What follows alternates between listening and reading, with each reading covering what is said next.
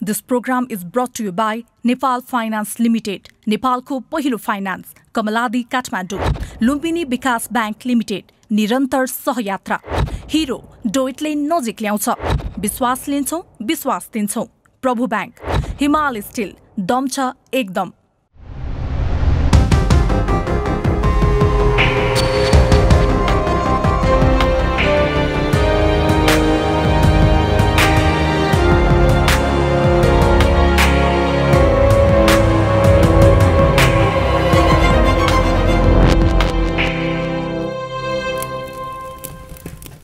दर्शकवृन्द नमस्ते। हाम्रो देश आन्तरिक रूपमा समस्याग्रस्त छ। लामो राजनीतिक खिचातानी बेहोरेको यो देशले समृद्धिको पनि सपना देखेको धेरै भइसक्यो। राज्य सञ्चालनको बागडोर लामो समयदेखि हातमा लिएकाहरूले राजनीतिक स्थिरतालाई समृद्धिको शर्तका रूपमा अघि सारे। जनताले नेकपालाई 5 वर्षसम्म सरकार चलाउने गरी स्थिरता मात्रै दिएको छैन, आफूले देखेको समृद्धिको सपना पूरा गर्ने अभिभारा पनि। तर नेकपा यति बेला केपी ओली र प्रचण्ड समूहको मनभेदबाट ग्रस्त छ। नेकपा विवादले जनता रमिते भएका छन् देश मुखदर्शक। उनीहरूको जग हसाई चलिरहेकै बेला छिमेकीहरूको चासो पनि बढिरहेको छ। यो पार्टी एकताको रक्षा कसरी गर्ने? किनभने पार्टी एकता एउटा ठुलो उत्सवको रूपमा उत्साहको साथ जनताको भरोसाको साथ हामीले सम्पन्न गरेको असाधारण काम नै गरेको हो।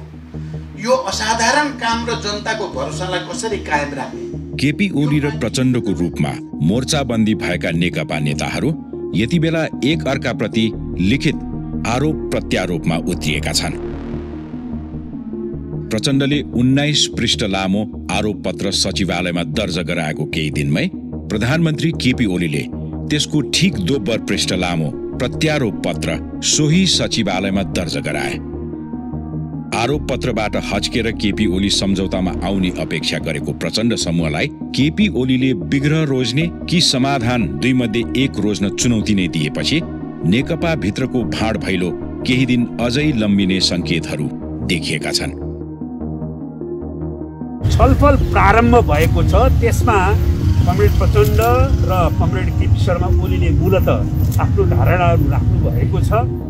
दुवै पक्ष टस न मसको अवस्थामा रहेका बेला जनताका दैनिक समस्या भने ज्यूका त्यौं अवस्थामा रहेका छन्। नेकपा भित्र बढेको आन्तरिक शीतयुद्धले सरकार सञ्चालन मात्र होइन, जनताको जीवनमै नराम्ररी असर परेको छ। जनता कोरोनाका कारण दैनिक ज्यान गुमाइरहँदा सरकार सञ्चालन गर्ने पार्टी नेकपाको यो रमिताले मुलुकभित्र थप निराशा बाहेक केही छाएको छैन। कोभिड नियन्त्रणबारे संसारका विभिन्न अनुसन्धान संस्थाहरूले भ्याक्सिन तयारी गरिरहेका छन्। यस्तो बेला निर्माणाधीन भ्याक्सिन देश भित्राउन पनि विभिन्न सरकारी काम गर्नुपर्नेछ। तर ती सबै काम कर्मचारीको थाप्लोमा हाल्दै आन्तरिक कुस्तीमा रमाएको नेकपा र उसको सरकारले भ्याक्सिन आइसकेपछि पनि सहज उपलब्धता नहुने वातावरणको सृजना गरिरहेको छ। बरु कर्मचारी यन्त्र चाहिँ अनुदानबाट भ्याक्सिन उपलब्ध गराइदिन कोभ्याक्सलाई र अन्य मित्र राष्ट्रहरूलाई कूटनीतिक नोट बुझाएर झारा टारिरहेका छन्। निश्चित छ, पहिलो कुरा सहयोग या अनुदान दातालाई आफूलाई पुगेपछि मात्रै नेपाल आउनेछ। त्यो पनि देखाउने दाँत बाहेक केही हुने छैन। बरु भ्याक्सिन उत्पादन गरिरहेका कम्पनीहरूसँग आफ्नो आवश्यकता बुक गर्नका लागि आयातकर्तालाई सहज बनाउन गर्नुपर्ने काम यति बेला कसैले गरिरहेको छैन र यसबारे कसैलाई आजसम्म मतलब पनि छैन। आन्तरिक द्वन्द्वको यो अविच्छिन्न श्रृङ्खला चलिरहेका बेला दुई छिमेकीले भने हाम्रो भूमिलाई महत्त्वका साथ हेरिरहेका छन्। गुमेको भूभाग नक्सामा समावेश गरेपछि बन्द रहेको संवाद श्रृङ्खला आफ्ना विदेश सचिव पठाएर भारतले औपचारिक रूपमा खुल्ला गरिदिएको देखिएको छ भने उत्तरी छिमेकी चीनले पनि आफ्ना रक्षा मन्त्री पठाएर आफ्नो चासो र महत्त्वमा नेपाल सदा रहेको सन्देश प्रवाह गरिरहेको छ। भारतले संवादको ढोका खोलेको औपचारिकता मात्र पूरा गरेको हो या ऊ साँच्चीकै नेपालको चासो र एजेन्डाबारे तथ्यसहित वार्ताको टेबलमा बस्न चाहेको हो। त्यो भने यसै भन्न सकिने अवस्था छैन। निश्चित छ हाम्रो भूमि बाह्य भू-राजनीतिक चासोमा छ, तर आन्तरिक एकता मजबुत भए मात्रै ती चासोका बीच हामी आफ्नो हात माथि गर्न सक्छौं। यो कुरा नेकपा, उसका नेता र सरकारले जति सक्दो छिटो बुझ्नु आवश्यक छ, नत्र हाम्रा समग्र सपना लामो समयसम्म सपनामै सीमित हुने प्राय निश्चित नै छ। लामो समयको मौनता तोड्दै भारतले नेपालसँग संवादको ढोका औपचारिक रूपमा खोलेको छ। भारतीय विदेश सचिवले काठमाडौँमा मात्रै भेटघाट र वार्तालाप गरेनन्, बरु उत्तरी जिल्ला मनाङ र गोर्खामा पनि आफ्नो कार्यतालिका तय गरे। भारतले खोलेको यो संवादको ढोकामा अब साँच्चीकै हाम्रा भूमि र अन्य महत्त्वपूर्ण एजेन्डाले प्रवेश पाउँछन् कि पाउँदैनन्, यो भने अहिले यकिन भएको छैन। अब महत्त्वपूर्ण कुरा के भने नेपालका यी चासो र चिन्तालाई हामीले एकीकृत भएर कति राख्न सक्छौं। यस्तो संवेदनशील दायित्व काँधमा भएको बेला नेकपा नेताहरू भने एकीकृत रहने या अलग अलग दोकान चलाउने बहसमा केन्द्रित छन्। नेकपा भित्रको आन्तरिक विवाद र छिमेकीसँगको सम्बन्धबारे केन्द्रित भएर आजको द ब्राभो डेल्टा शो अघि बढाउनेछौँ। यसका लागि हामीसँग हुनुहुन्छ नेकपा नेता एवं परराष्ट्र मन्त्री प्रदीप ग्यावाली।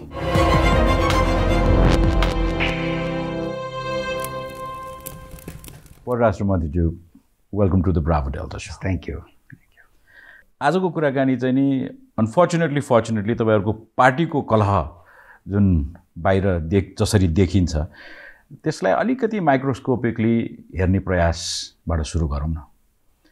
जसरी अध्यक्ष प्रचण्डले आफ्ना बुदाहरू पेश गर्नुभयो, त्यसका काउन्टर बुदाहरू प्रधानमन्त्री अर्का अध्यक्षले पनि पेश गर्नुभयो। अब त्यसमा देखिएका झगडाका बिउहरू देखिन्छ, तर त्यसमा कुनै सैद्धान्तिक अस्पष्टताहरू पनि यो एकीकृत हुन खोजिरहेको पार्टीमा, एकीकृत भइसकेको पार्टीमा विद्यमान छ जस्तो अनुभव गर्नुहुन्छ तपाईँ? एक हदसम्म। तर त्यसमा जानुभन्दा अगाडि म दुईटा कुरा चाहिँ जोड्न चाहन्छु।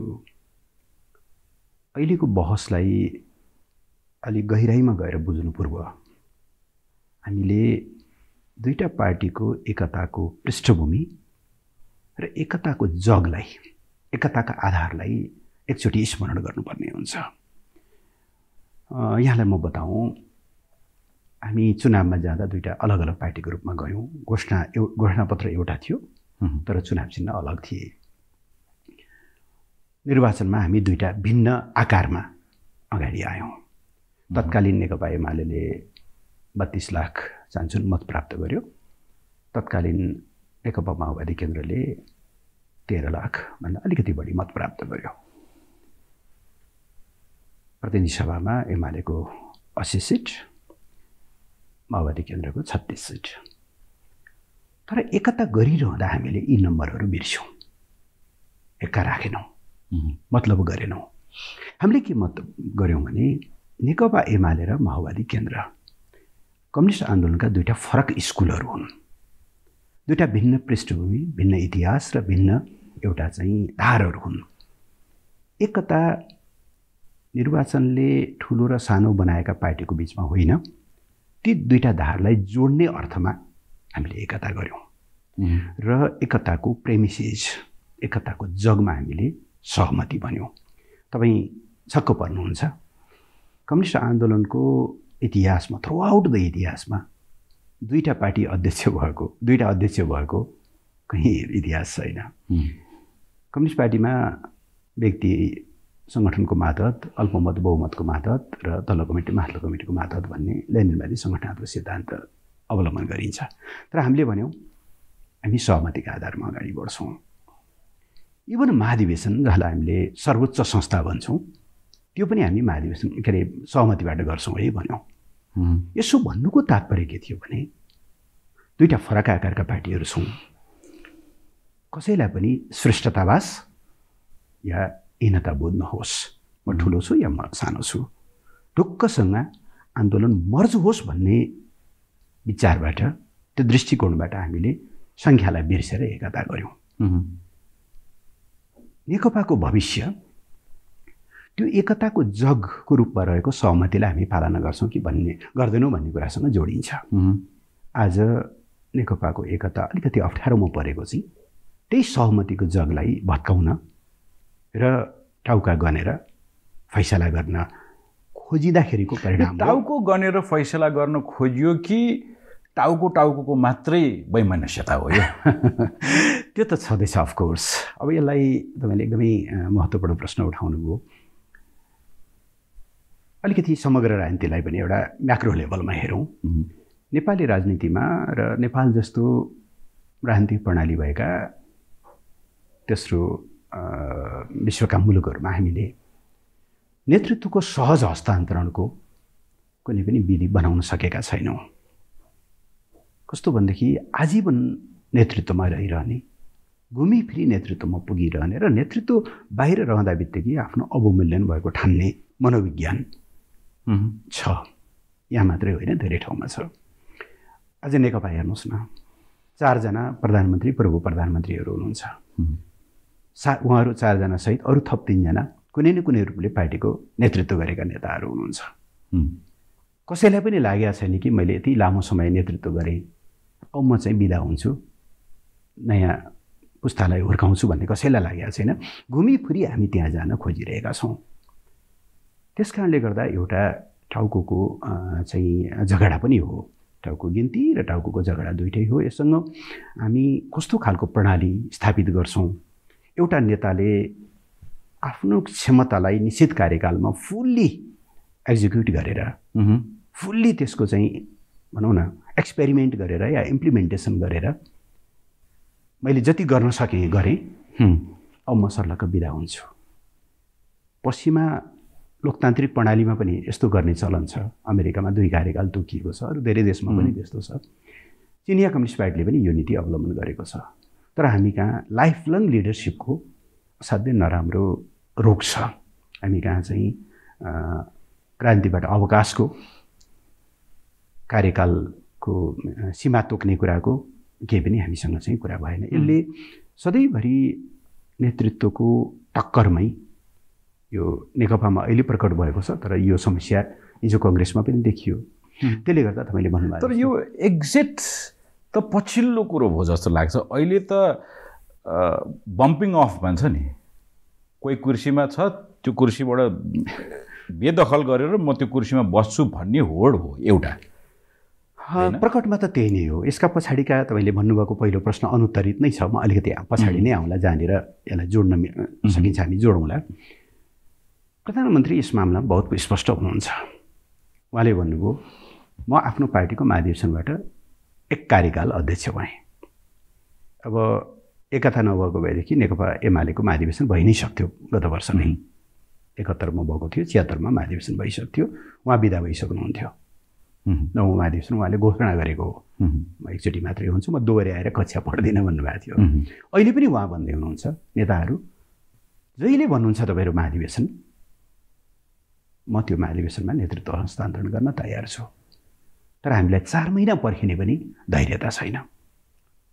टाउको गनेर के गरेर मान अपमान सबै कुराहरू, सबै पद्धतिहरू भत्काएर हामी अहिले नै अध्यक्षबाट हटाउन लागिरहेका छौँ।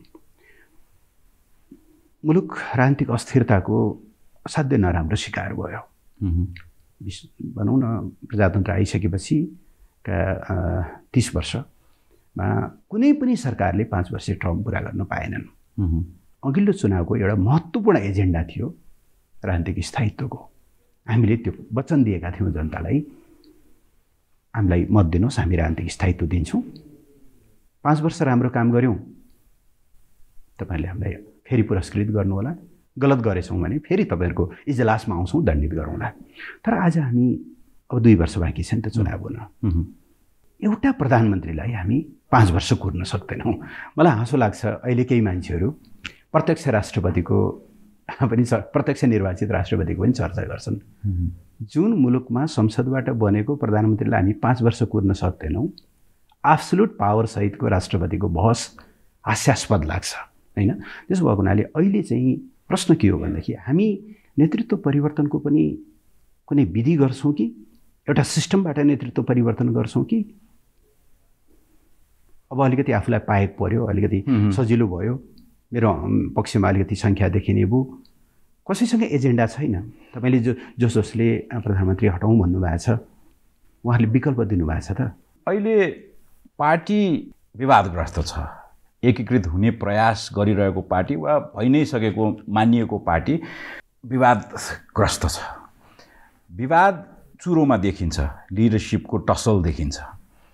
अब यहाँले जसरी दुईटा स्कुलिङको एउटा घुलमिल हुने गुन्जाइस खोजिएको थियो, त्यो घुलमिल नभइसकेको आइडियोलोजिकल डिभाइड पनि कता अन्तर्निहित होला।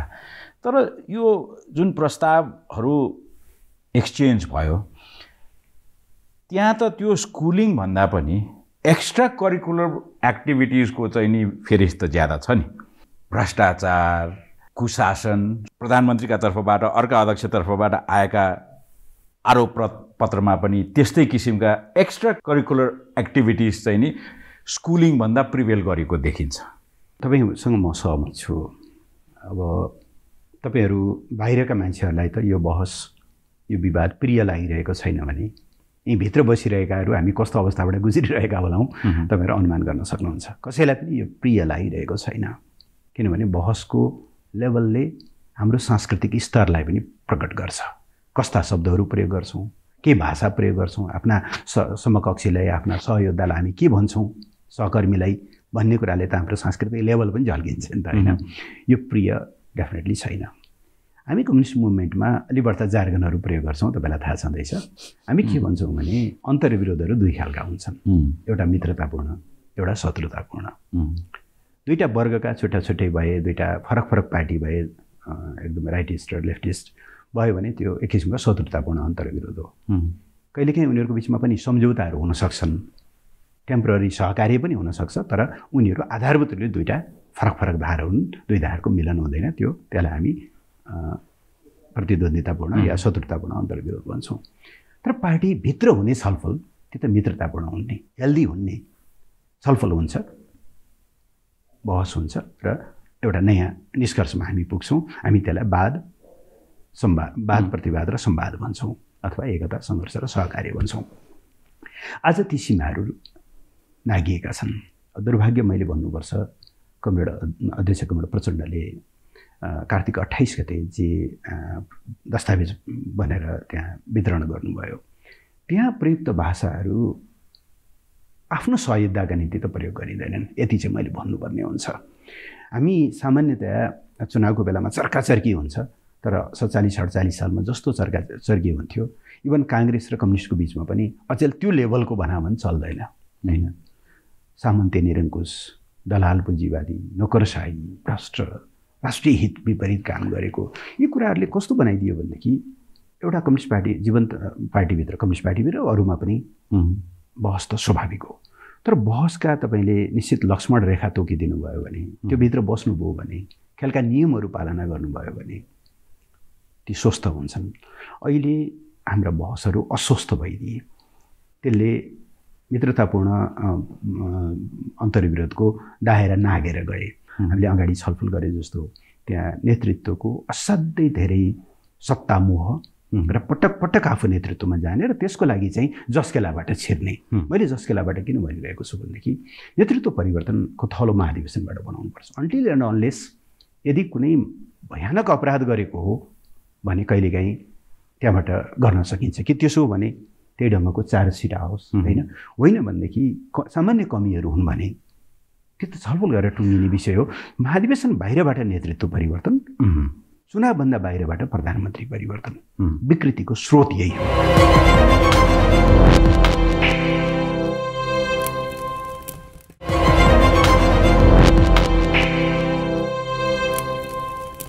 महाधिवेशन बाहिरबाट नेतृत्व परिवर्तन, चुनावभन्दा बाहिरबाट प्रधानमन्त्री परिवर्तन, विकृतिको स्रोत यही हो। दुर्भाग्यवश हामी नजानिदो गरी त्यो स्रोतमा तपाईँ एज अ पार्टी क्याडर एउटा लामो समयसम्म आन्दोलनमा होमिएको खारिएको नेताको एउटा अब्जर्भेसन सुन्दाखेरि अलिअलि आश लाग्छ र तपाईँले जसरी भन्नुभयो तपाईँहरूलाई त यसले डिस्टर्ब गरिरहेको छ भने हामी आन्तरिक रूपमा कति डिस्टर्ब छौँ होला। तर एउटा अर्को यथार्थमा टेकेर मन्त्रीजी जवाफ दिइदिनुहोस्, तपाईँ यस मुलुकको मन्त्री पनि हुनुहुन्छ, तपाईँको नेतृत्व वर्तमान प्रधानमन्त्री केपी शर्मा ओलीले गरिरहनु भएको छ। जनता डेलिभरीका कारणले गर्दाखेरि प्रताडित छन्, त्यसमाथि यो महामारीको कहरले हामीलाई गाँजी नै रहेको छ। सरकारका तर्फबाट एउटा आम जीवनको आश दिन 2 गुणा रात 4 गुणा बढिरहेको छ। यो डेलिभरीलाई तपाईँहरूको यो आन्तरिक पावर टसल अथवा चाहिँ नि आइडियोलोजिकल डिभाइड अझै कि त छैन कि म छैनको जस्तो चाहिँ नि लडाइँ, त्यो जनताप्रतिको उत्तरदायित्व सरकारका तर्फबाट तपाईँ कसरी जवाफ दिन चाहनुहुन्छ? एउटा पार्टीको सिनियर लिडरका रूपमा तपाईँ कसरी जवाफ दिन चाहनुहुन्छ? साँच्चै नै आइरोनिकल छ, विडम्बनापूर्ण। म सचिवालयमा छैन, तर मैले अनुमति पाउने हो भने मैले एकचोटि सचिवालयको बैठकका सबै माइनोटहरू हेर्नु मन छ मलाई। 72-73 कतिवटा बैठक बस्नुभयो उहाँहरू गएको 2.5 वर्षमा। साँच्चै नै देश र जनताको पक्षमा कतिचोटि एजेन्डा बनाएर छलफल गर्नुभयो होला नेताहरूले। तपाईँले भन्नुभयो जस्तो अहिलेको पेन्डेमिक, अहिले हामीले अगाडि बढाइरहेको राष्ट्रिय हितका प्रश्नहरू, सीमाका प्रश्नहरू, लाखौँ युवाहरू विदेशबाट रोजगारी गुमाएर फर्केका छन्, उनीहरूको भविष्यका प्रश्नहरू। त्यो त हेर्न पनि नपर्ला नि मन्त्रीज्यू, त्यसै जगजाहेर छ नि। होइन, मैले एकदम फ्याक्ट बेस हुन खोजेँ। मैले स्वीकार गर्नै पर्छ, हामी ती एजेन्डाभन्दा धेरै बरालिएका छौँ। हाम्रो अधिकांश छलफल कुर्सीको व्यवस्थापन, सोफा ठुलो कि सानो, सबैलाई समान आकारका सोफा कि अलि फरक खालका, टेबल पोस रातो कि सेतो, मेरो हायरार्की माथि कि तल, मैले भनेको मान्छे मन्त्री राजदूत या पोलिटिकल अपोइन्टमेन्टमा जाने कि नजाने, यिनै कुराहरूमा हाम्रो अधिकांश समय गुज्रेको छ। र साँच्चै भन्नुहुन्छ भने टु फ्रस्ट्रेटेड म चाहिँ भन्नुहुन्छ भने यो तरिकाले त उहाँहरूले मेरो भावनाको नेतृत्व गर्न सक्नुहुन्छ होला र भन्ने घरिघरि मेरो प्रश्नमा उठ्छ।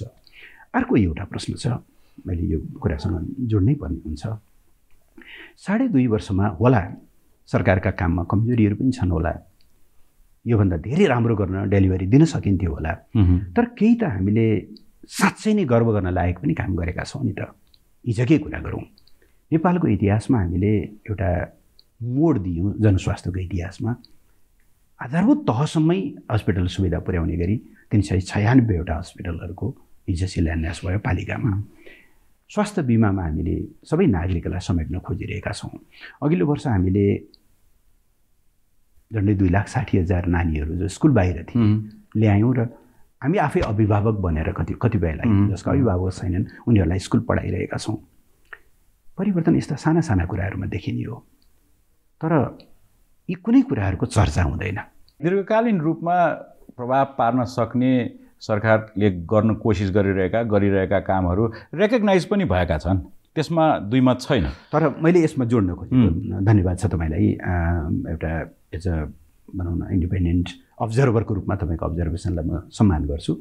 तर यो कुरा त भूषण दाहालको मुखबाट भन्ने होइन नि त, यो त अरू दाहालहरू या अरू नेपालहरू, अरू गौतमहरू, अरू चाहिँ पोखरेलहरूको मुखबाट आउनुपर्ने होइन र, कि सरकारले यी कामहरू चेकलिस्ट बनाऊ एउटा भित्तामा, सरकारले गरेका यी चाहिँ राम्रा काम, यी कमजोरी हटाऊ, यी राम्रा कामलाई चाहिँ एकैछिन मैले टुङ्गिहालेँ।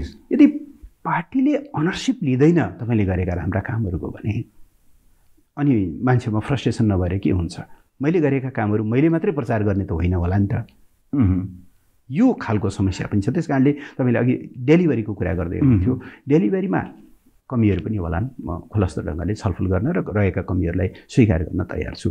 तर जति गरिएका छन्, जति गर्न सकिएका छन्, ती चिजहरूलाई पनि त टोटल्ली ओझेलमा पारिएको अवस्था पनि छ नि त।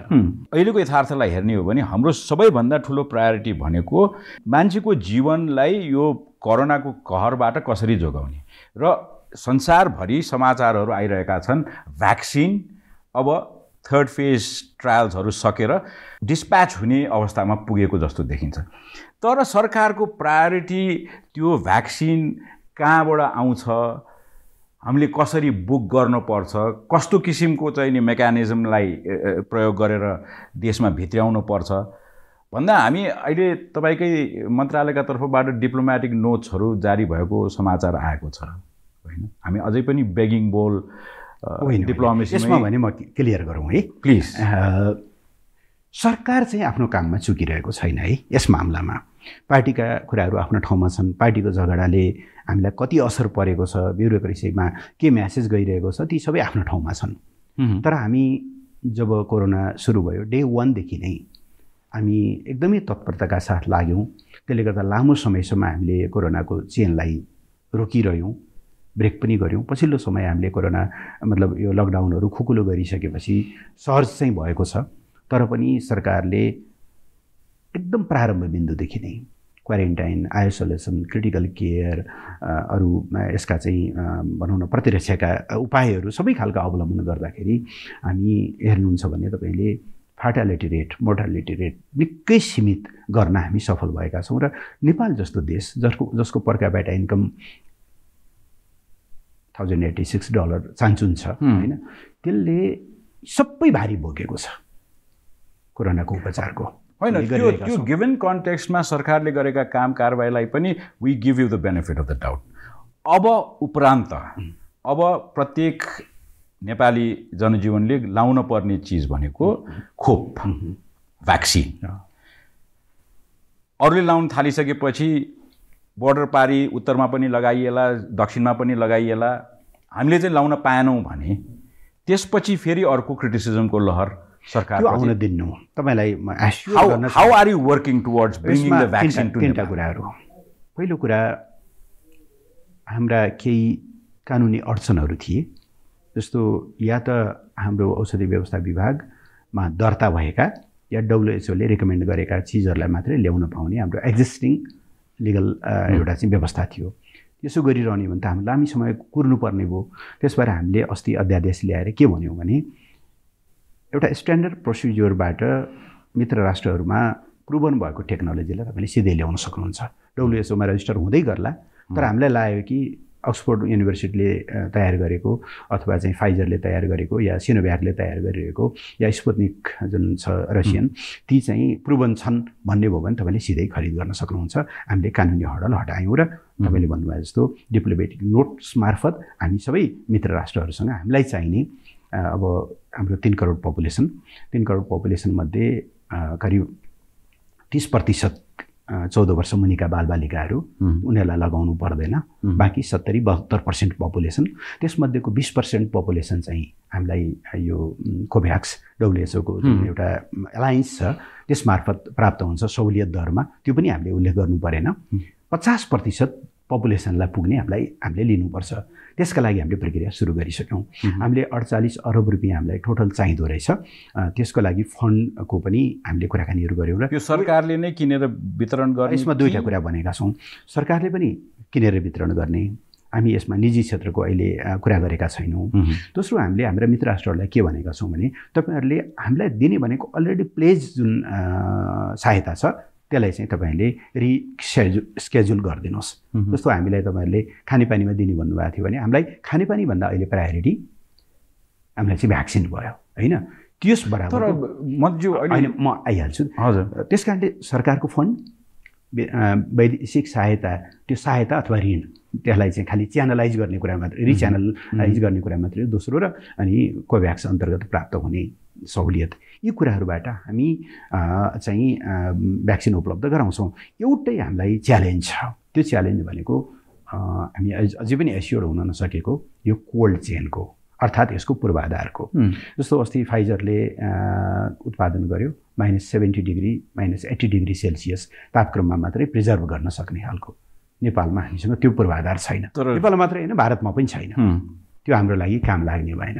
हामीले त तर कुनै भ्याक्सिन त जेनरल रेफ्रिजरेसनले पनि काम गर्ने, -2 -8 -20 सम्म -20 सम्मका चाहिँ पूर्वाधार हामी म्यानेज गर्न सक्छौँ। तर राम्रो चाहिँ अहिले हामीले जुन बच्चाहरूलाई BCG DPTहरू दिन्छौँ त्यसका निम्ति हामीले बनाएको कोल्ड चेन जुन छ त्यसमा कम्प्लाइन्स गर्ने खालको -2 देखि -8 यो अब कहाँ विकसित हुँदैछ मोस्ट प्रोबब्ली यो सेरेम इन्स्टिच्युट इन्डियाको अक्सफोर्डसँग मिलेर गरिरहेको छ या चाइनिजहरूको पनि ती सुटेबल हुनु पर्यो। अहिले हामी प्रेडिक्ट किन गर्न सक्दैनौँ भने उहाँहरू still they are under trial होइन। त्यो तयार हुनासाथ हाम्रो कोल्ड चेनसँग चाहिँ कम्प्लाइन्स गर्ने तर अलि फेयर वेदर प्लानिङ भएन र मैले अघि नै पनि भने अहिले यो भ्याक्सिन हामीलाई मात्रै चाहिएको होइन, विश्वको सम्पूर्ण 7 अर्ब जनसङ्ख्यालाई नै चाहिएको हो र अब त्यो माग अनुसारको आपूर्ति हामी प्रायोरिटीमा पर्नका लागि हामीले पनि केही प्रोएक्टिभनेस देखाउनु पर्छ। होइन, हामीले प्रोएक्टिभनेस देखाएका पनि छौँ सम्पर्कको हिसाबले। यदि तपाईँले अरू केही देशले गरे जस्तो पहिल्यै त्यहाँ चाहिँ नेपालका तर्फबाट हामीले केही बुक गरेका छौँ जस्तै म त्यसमा डिटेलमा आउँला पछि। तर जस्तो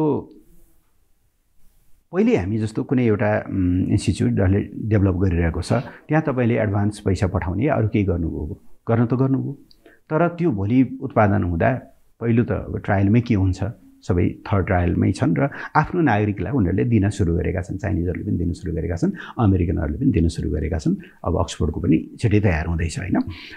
अब पहिलो कुरा त प्रुभन हुनु पऱ्यो होइन, सफल त हुनु पऱ्यो नि त। दोस्रो, हाम्रो कोल्ड चेनसँग हाम्रो पूर्वाधारसँग मिलेन भने अब हामी यस्तो देश त होइनौँ कि जहाँ चाहिँ अरबौँ रुपियाँ गए पनि जाओस् फेरि अर्को ठाउँबाट ल्याउँला भन्न त सक्दैनौँ। हामीले त्यो कुरालाई अलिकति कससली हेरेको पनि हो। त्यसो भएको हुनाले मित्र राष्ट्रसँग डिप्लोमेटिक च्यानलमा सम्बन्धित कम्पनीहरूसँग इन्स्टिच्युट्सहरू यसमा चाहिँ नि त्यसोभए सरकार आफैले नै यसको जोहो गर्छ। अहिले हामी त्यही प्राइभेट सेक्टर यसमा इन्भल्भ हुँदैन। प्राइभेट सेक्टरलाई पनि हामीले बोर्डमा चाहिँ लिन्छौँ। तर यो दायित्व सरकारको। हामीलाई डर के छ भन्दाखेरि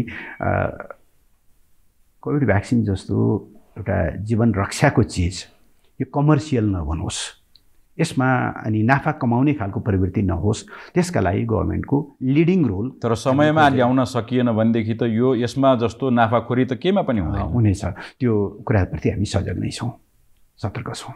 सरकारका तर्फबाट आम जीवन चाहिँ नि भ्याक्सिन समयमा पाइन्छ र सबै नेपालीको एक्सेस त्यो भ्याक्सिनमा हुन्छ भन्ने कुरामा ढुक्क बनाउने अवस्थामा छौँ। त्यसमा म विश्वास दिलाउन चाहन्छु हामी त्यसमा चुक्ने छैनौँ।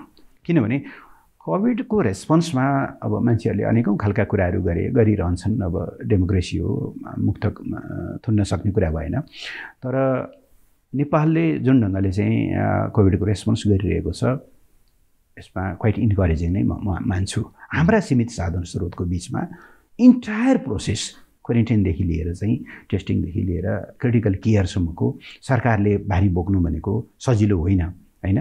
तर पनि हामीले गरिरहेका छौँ र यसको चाहिँ जुन फाइनल ब्याटल हुन्छ भ्याक्सिनमा गएर त्यो ब्याटलबाट सरकार पछाडि हट्दैन। तर यहाँले सरकारका तर्फबाट जसरी आश्वस्त बनाउने प्रयास गर्नुभयो त्यसको पनि सराहना गर्छौँ।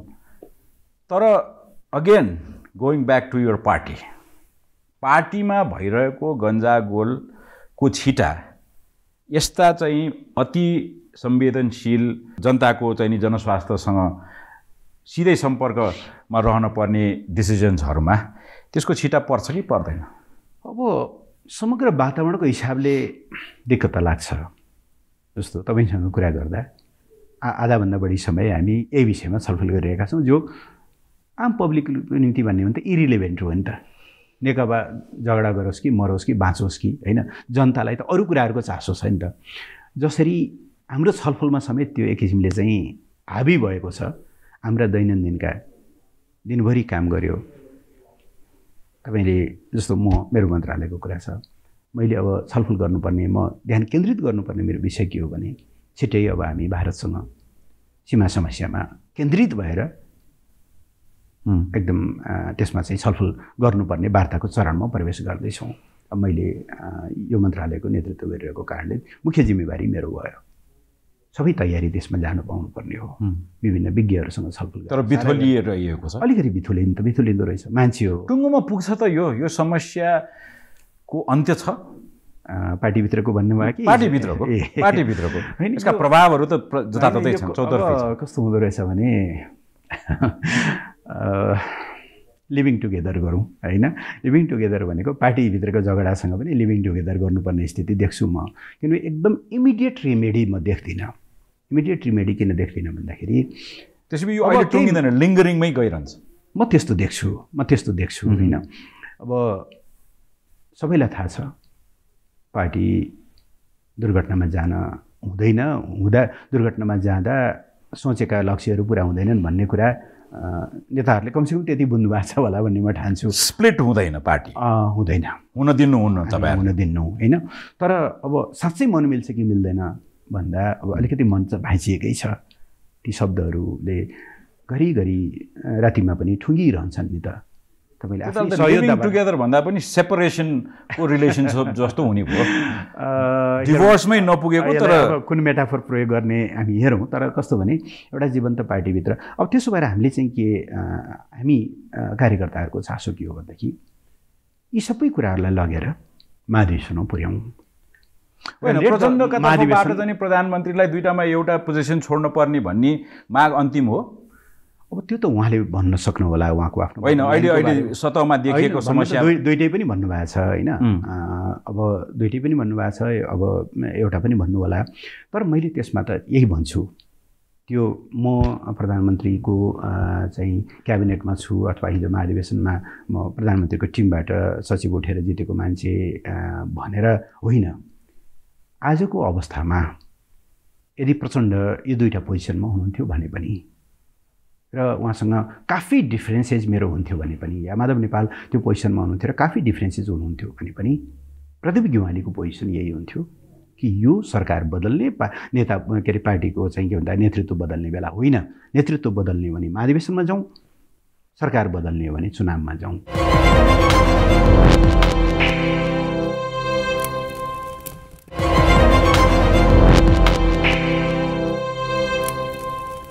नेतृत्व बदल्ने बेला होइन। नेतृत्व बदल्ने भने महाधिवेशनमा जाउँ, सरकार बदल्ने हो भने चुनावमा जाउँ। प्राइम मिनिस्टरको पनि अन्तिम पोजिसन करिब करिब यही हो, म त्यही ठान्छु। किनभने अहिले तपाईँले चाहिँ त्यो पनि सहज छलफल गरेर एउटा टुङ्गोमा जाँदा अब उहाँको आफ्नो कुरा हो, छोड्न पनि सक्नुहुँदो हो।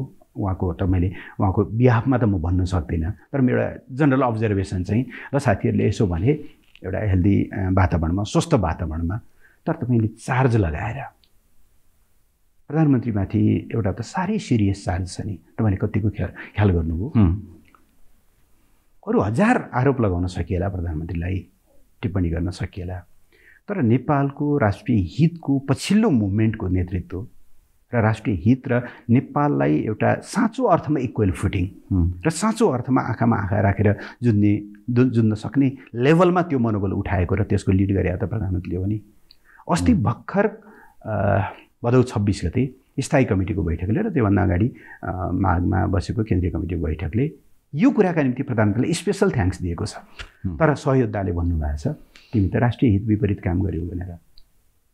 यो त धेरै सिरियस कुरा हो, राष्ट्रिय हित विपरीत भनेर।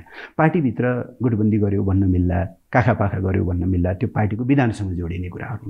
तर यो त मान्छेले कसरी हल्का ढङ्गले यस्ता कुराहरू भन्छन् मलाई थाहा छैन। धेरै धेरै सिरियस कुराहरू त्यो हल्का ढङ्गले लिने कुरा त छैन, तर जगहसाई त भइरहेको छ। एकदमै एकदमै मैले भन्ने गरेको छु। अब हाम्रा प्रतिस्पर्धी साथीहरू त काफी खुसी होला नि। होइन, प्रतिस्पर्धी साथीहरू भन्दा पनि अब भनौँ न, नेपालले अहिले तपाईँको मन्त्रालय अन्तर्गत अन्तर्राष्ट्रिय रूपमा डिल गर्नुपर्ने बिजनेसहरू प्रशस्त हामीले नै टेबलमा राखिसकेका छौँ। हाम्रो सीमा विवाद भारतसँगको जस्ताको तस्तै छ, त्यसको टुङ्गोमा पुगिसकेको छैन। चीनका तर्फबाट bRI को जति प्रोजेक्ट्सहरू इनिसिएट हुनुपर्ने र अगाडि बढ्न पर्ने त्यसको पनि त्यति गति समातिसकेको छैन। संयुक्त राज्य अमेरिकासँग भएको MCC को विवाद अझै पनि टुङ्गोमा पुगिसकेको छैन। अब पार्टीभित्रै नै विवाद छ, त्यसमा हेर्ने आँखा दृष्टिकोण फरक छ। र यो पछिल्लो समयमा आएर तपाईँभन्दा लोअर र्याङ्कका डिग्नेटरिजहरू हिन्दुस्तानबाट र तपाईँहरूकै समकक्षी, तपाईँहरूकै र्याङ्कको समकक्षी चीनका तर्फबाट नेपालमा भ्रमणमा आउनुभयो। फरेन सेक्रेटरीले तपाईँहरूसँग शिष्टाचार भेट गर्नुभयो, तपाईँका सचिवसँग चाहिँ नि बायल्याटरल मिटिङ पनि भयो। तपाईँ as a foreign minister what did you retrieve out of that visit? यो चाहिँ it has open up the new vistas. एउटा नयाँ आयाम चाहिँ यसले खोल्यो। मान्छेहरूले अनेकौँ स्पेकुलेसन्स गरेका थिए र सरकारलाई आलोचना गर्ने एउटा विषय पनि बनेको थियो। नेपालले नयाँ नक्सा प्रकाशन, हाम्रो पछाडि छ नि चुच्चे नक्सा होइन, त्यो प्रकाशन गरिसकेपछि र त्यसलाई संविधानको संशोधनमा अनुसूचीमा संशोधनमा राखिसकेपछि ल नेपालले सम्बन्ध बिगार्यो। अहिले पनि पछिल्लो समय हामीले खेपिरहेको आरोप केही साथीहरू केही कर्नरबाट र केही महिना अलिकति थोरै सम्बन्धमा चाहिँ केही उतार चढाव आएको पनि सत्य हो। तर हामी यथार्थको धरातलमा छौँ। नेपालले कुनै अनुचित, तथ्य विपरीत र गलत कुराको चाहिँ क्लेम गरेको छैन। सुगौली सन्धि यस्तो सन्धि होइन जसलाई हामीले गर्वका साथ सम्झौँ। हामी अलिकति पछाडि हटेर गरेको, झन्डै 40% भूभाग गुमाएर गरेको सन्धि हो। हामीले यति भनेका छौँ कि सुगौली सन्धिले जे सीमा तय गरेको छ त्यसलाई पालना गरौँ हैन। केही समय उहाँहरूले अलिकति त्यसलाई सहज ढङ्गले लिनु भएन। मिडियाहरूले कति त्यहाँको राज्यको प्रतिनिधित्व गर्छन् आई डोन्ट नो, तर पनि मिडियामा त धेरै नै एउटा नेगेटिभ कुराहरू पनि आए। तर अन्ततोगत्वा भारतले नेपालसँगको सम्बन्धलाई सधैँभरि यस्तोमा राख्न सक्दैन थियो र अहिले जुन श्रृङ्खलाबद्ध भ्रमणहरू भए त्यसमध्ये खास गरेर फर्मल औपचारिक जुन डिप्लोमेटिक भ्रमण भयो भारतीय विदेश सचिवको, सो हाम्रो क्लेम रेकग्नाइज गर्यो कि गरेन? एकदमै एकदमै हामीले कहीँ कतै पनि मेरो सचिवले, मैले, सामान्य प्रधानमन्त्रीले, सामान्य राष्ट्रपतिज्यूले हाम्रो तर्फबाट हामीले स्पष्ट ढङ्गले दुईटा कुरा भनेका छौँ। एक, यो विषय हाम्रो निम्ति एकदम महत्त्वपूर्ण कुरा हो। हामी सही तथ्यमा छौँ, हाम्रा दावाहरू सही छन्। यो समस्यालाई हामी वार्ताको माध्यमबाट छिटोभन्दा छिटो यो विषयमा भारतीय पक्ष छलफल गर्न तयार भयो अब? एकदम। त्यो त तपाईँ एज अ फरेन मिनिस्टर नेपाललाई रिप्रेजेन्ट गरेर दिल्ली जाँदै हुनुहुन्छ क्यारे? तय भएको छैन, तर ढिलो चाँडो पक्कै जान्छु होला। तपाईँ चाहिँ यसपालि त्यो एजेन्डा लिए सहितै जानुहुन्छ? एकदम, अफकोर्स। किनभने जोइन्ट कमिसनको बैठक हुने हो भने या जुनसुकै हैसियतमा म औपचारिक भ्रमणमा या यो संयुक्त आयोगको बैठकको अध्यक्षता गर्न जुनसुकै हैसियतमा गए पनि हाम्रो एजेन्डाको मध्ये सीमा सम्बन्धी एजेन्डा चाहिँ एकदम महत्त्वपूर्ण एजेन्डा हुन्छ। त्यसपछि पहिलो कुरा हामीले क्लियर भन्यौँ, नेपाल यो विषयलाई छिटोभन्दा छिटो समाधान गर्न चाहन्छ। वार्ताको माध्यमबाट हामीले यही भन्दै आएका छौँ। अब ढिलो गर्नुहुन्न, जति ढिलो गरियो यो एक खालको इरिटेन्ट जस्तो, बिजाइरहने चिज जस्तो बन्छ। एक। दोस्रो, हामी इतिहासका यी ब्यागेजहरूलाई पन्छाउँदै अथवा समाधान गर्छ। समय लाग्छ कि अब यो फास्ट ट्र्याकिङ भयो? अब वार्तामा त फास्ट ट्र्याकिङ भयो, अब समाधानमा चाहिँ इट्स टु अर्ली। अब एउटा कुरा नि परराष्ट्रमन्त्रीज्यू, यो मैले पिकअप गरेको मेरो नितान्त वैयक्तिक अब्जर्भेसन नै हो, तर एउटा त्यत्रो हाई लेभल डिग्नेटरी हाम्रो भूमिमा गेस्टका रूपमा आइसकेपछि उहाँले बोलेका प्रत्येक शब्दको वजन राजनीतिक र डिप्लोमेटिक वजन हुन्छ भन्ठान्छु म। इन्डियन फरेन सेक्रेटरी नेपाल आएर उहाँले गोर्खाको एउटा कार्यक्रममा गएर उहाँले राष्ट्र निर्माता पृथ्वीनारायण शाहको स्मरण गर्नुभयो र जसरी यो चुच्चे नक्सालाई तपाईँले सुगौली सन्धिको दुःखद घटनापछिको कम्प्रोमाइज्ड टेरिटरीको रूपमा जसरी गर्नुभयो, पृथ्वीनारायण शाह त ग्रेटर नेपाल एकीकरणको चाहिँ प्रवर्तकका रूपमा चिनिने व्यक्ति हुन्। त्यसको कुनै डिप्लोमेटिक र पोलिटिकल अर्थ छ? अब यसमा यो कुर्सीमा बसेर मैले धेरै बोल्नु सायद उपयुक्त नहोला, होइन? किनभने नेपाली इस्टाब्लिसमेन्टले पृथ्वीनारायण शाहको जयन्तीका दिनमा छुट्टी पनि नदिएर अनरेकग्नाइज्ड एन्टिटीका रूपमा नै रहेको अवस्थामा छ। तर एउटा भिजिटिङ डिग्नेटरीले, हामी दिल्लीमा गएको बेलामा त महात्मा गान्धीकै समाधिमा गएर फुलमाला चढाउँछौँ नि, अकबरको गुणगान गरेर त फर्किँदैनौँ। त्यही कारणले मैले सोधेको। अब मैले चाहिँ उहाँको जेस्चरलाई एकदम पोजिटिभली लिएको छु। मैले अहिले यति मात्रै भन्छु।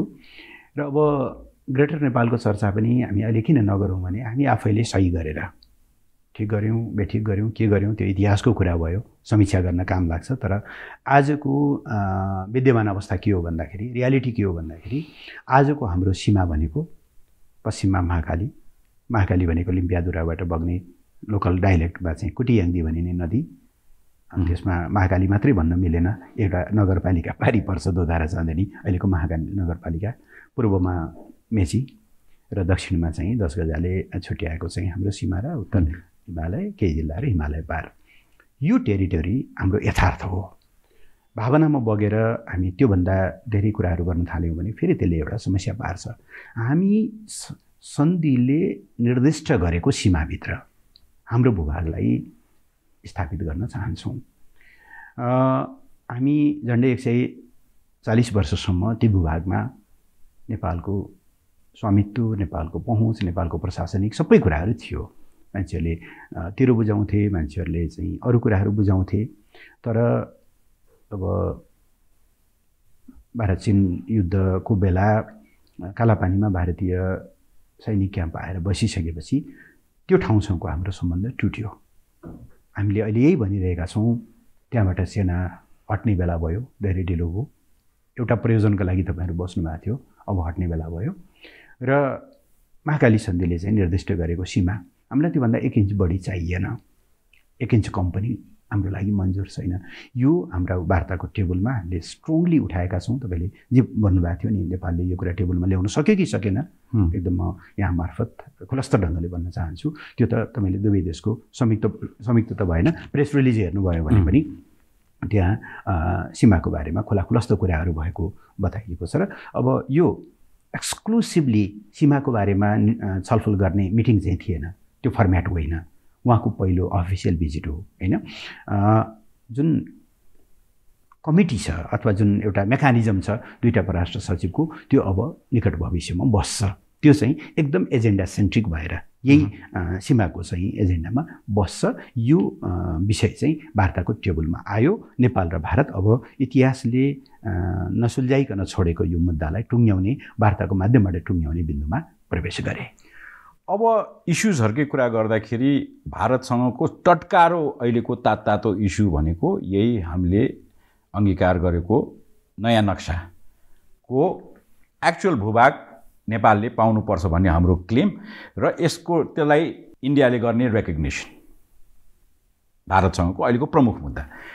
त्यस्तै गरिकन हामी कहाँ संयुक्त राज्य अमेरिकासँग हामीले कमिट गरेको एमसिसीको अनुमोदन, संसदबाट हुनुपर्ने अनुमोदन अल्मलिरहेको छ। अर्को इस्यु त्यो चीनसँगको bRAVO रिलेटेड हामी सिग्नेटरी नै हौँ र इनिसिएट भएका प्रोजेक्टहरू अगाडि बढाउनलाई हामीलाई अप्ठ्यारो छ वा केही न केही चिजको रोकावट छ। अब एमसिसी र bRAVO दुवैवटा आयोजना हामी अगाडि बढाउन सक्षम छौँ। म अलिकति दुईटा कुरा ब्याकग्राउन्डमा भनेर यसमा प्रवेश गरौँला। पहिलो, नेपालको यी सबै देशहरूसँगको सम्बन्ध बिल्कुल इन्डिपेन्डेन्ट, हाम्रो छनौटको र हाम्रो आवश्यकताको विषय हो।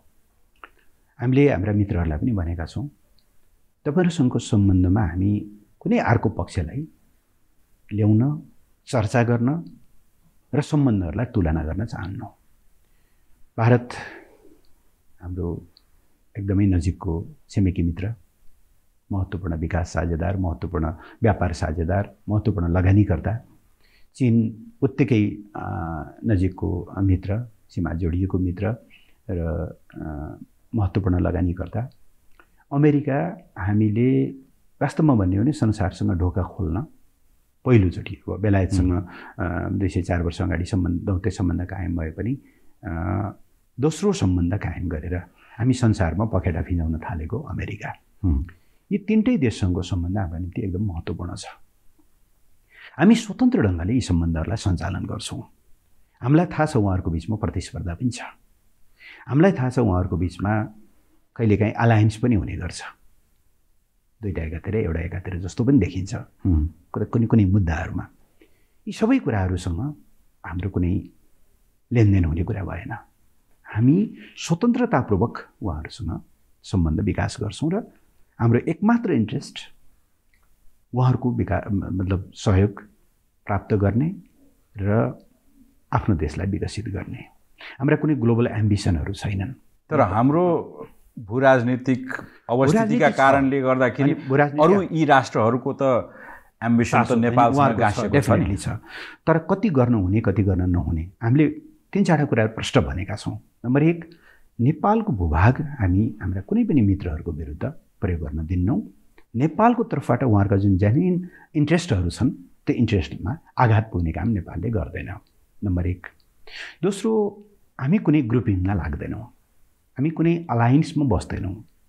हामी झन् सेक्युरिटी अलायन्समा, मिलिट्री एलायन्समा, स्ट्राटेजीमा त बस्ने कुरै भएन। तेस्रो, हामी कस्तो खालको विश्व व्यवस्थाको परिकल्पना गर्छौँ भने जहाँ भिन्न भिन्न विचार, भिन्न भिन्न पोलिटिकल सिस्टमहरू को एक्जिस्ट गरून्। कुन सिस्टम अवलम्बन गर्ने हो त्यो देशका जनताको कुरा हो, कसैले इम्पोज गर्ने होइन। तर आजको रियालिटी यही हो कि संसारमा भिन्न भिन्न पोलिटिकल सिस्टमहरू छन् र अहिलेको हाम्रो जुन ठुलो परिवर्तन पश्चात हामीले पोलिटिकल स्टेबिलिटी हासिल गरेका छौँ। हामी छिटोभन्दा छिटो मध्यम आय भएको मुलुकमा रूपान्तरित हुन चाहन्छौँ। त्यसका लागि हामी सबैबाट सहयोग लिन चाहन्छौँ। अझ जियो पोलिटिक्सको अझै खास गरेर भारत र चीनको कुरा गर्नुहुन्छ भने हामी एक अर्थमा हामी भाग्यमानी ठान्छौँ। मैले पृथ्वीनारायण शाहको सन्दर्भ उल्लेख गर्नुभयो। नेपालको एकीकरणमा मात्रै होइन, वास्तवमा नेपालको विदेश नीतिको एउटा क्राफ्टिङमा पनि उहाँको साह्रै महत्त्वपूर्ण योगदान छ। उहाँको चाहिँ जुन फेमस मेटाफोर छ कि दुई ढुङ्गा बिचको तरुल, त्यसलाई मैले आज चाहिँ कसरी हेर्छु भने यी त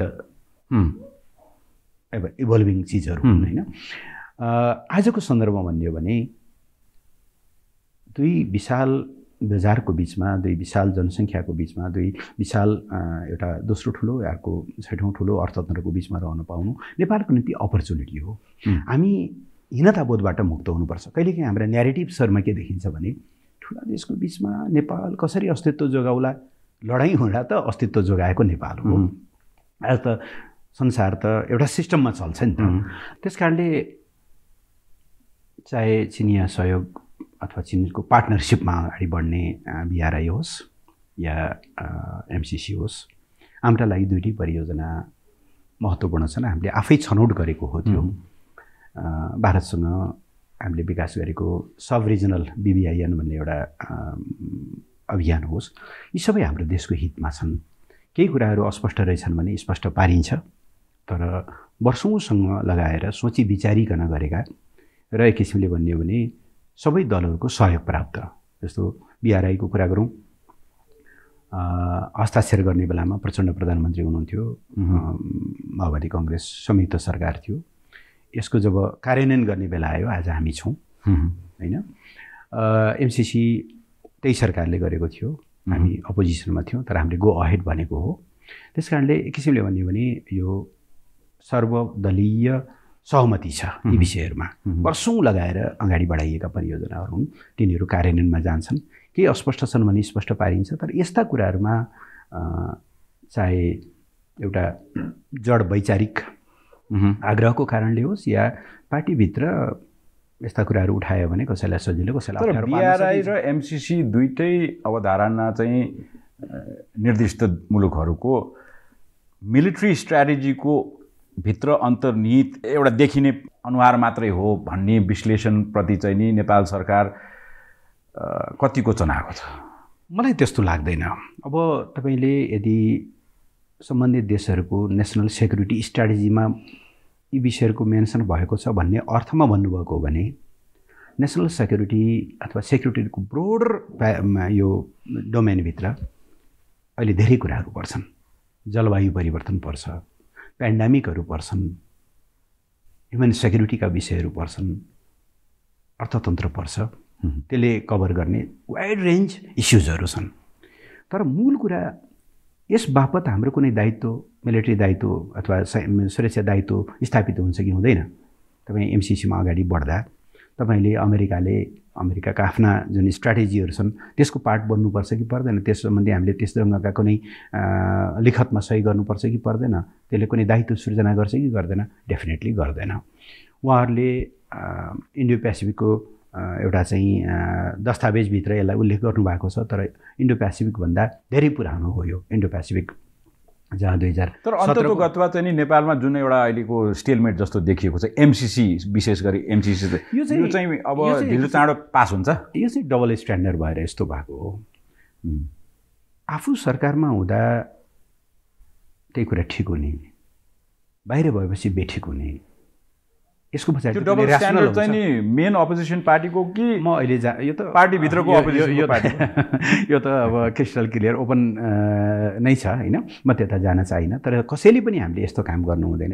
अदरवाइज चाहिँ यी हाम्रो देशले आवश्यकता महसुस गरेर छनौट गरेका परियोजनाहरू हुन्। यसलाई पार्टीभित्रको पनि समूहगत एउटा विवादको विषय बनाउनु हुँदैन, दलगत पनि विवादको विषय बन्नु हुँदैन।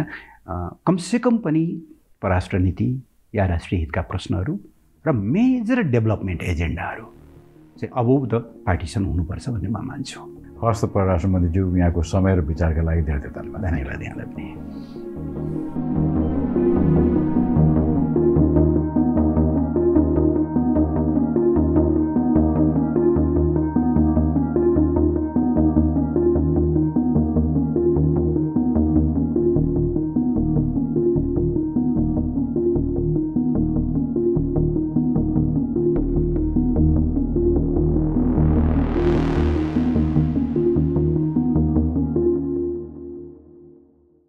This program is brought to you by Nepal Finance Limited, नेपालको पहिलो फाइनान्स, कमलादी काठमाडौँ, लुम्बिनी विकास ब्याङ्क लिमिटेड, निरन्तर सहयात्रा, हिरो डोइटले नजिक ल्याउँछ, विश्वास लिन्छौँ, विश्वास दिन्छौँ, प्रभु ब्याङ्क, हिमाल स्टिल, दम छ एकदम।